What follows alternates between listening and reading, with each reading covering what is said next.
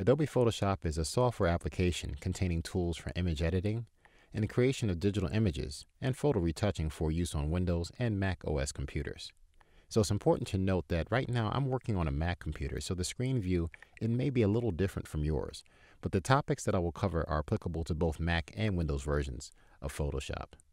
Okay, here's the main screen where you have the option to open recent files, and over here to the left you have the ability to create a new file, and what we're going to do here is we're going to click open to open the two existing files that we're going to modify in the program. Okay, I can see that the first image is the image of the jazz band, and then I have the second image, which is the image of me playing the digital saxophone. I'm going to select the first image, and then I'm going to go to File, Open, and open the second image. These are two different ways in how you can open files inside of the program. Now inside of Photoshop there are many tabs, and these are tabs that represent different windows, and I'm clicking here. All of them can be found under this window drop down here. Specifically inside of the window, what I want to focus on first is our workspace. Right now I'm in the Essentials workspace. Also in the windows above Workspace, you have the Arrange option. And the Arrange option allows you to adjust the way that the windows are laid out on the screen. If I click on 2 up vertical, you'll see that I can see both of these images side by side.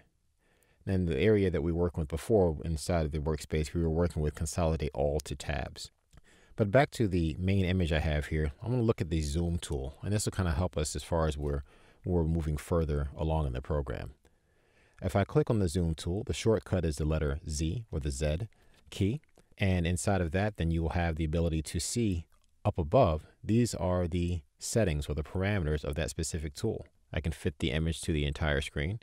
I can zoom into 100%, and 100%, this is the actual full size quality of the image. And this image is much larger than my screen. That's why I can only see a portion of what was there before.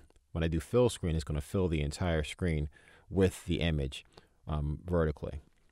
There's a positive and a negative icon that you see for the magnifying glass, which represents zoom.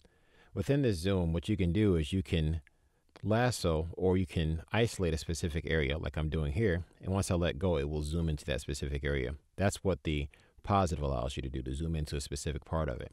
Now I can click on the negative, and when I click that way, it allows me to zoom back out. Another way of zooming in or zooming out is using the Command key, or if you're on a PC, using the Control key, Control minus to zoom out, Control plus to zoom in. And you'll see that there are options to scroll. There are options to scroll around in the image. That's one way of doing so. But another way of moving around the image, you can hold the space bar. The space bar turns the zoom into a temporary hand. As long as your finger is on the space bar, it will stay as a hand tool. And once you let go, it returns to the zoom tool. Hi everyone, thanks for watching. Click the link in the description below to explore more free online professional development on the Adobe Education Exchange. And click the link on screen to subscribe to the channel for more videos.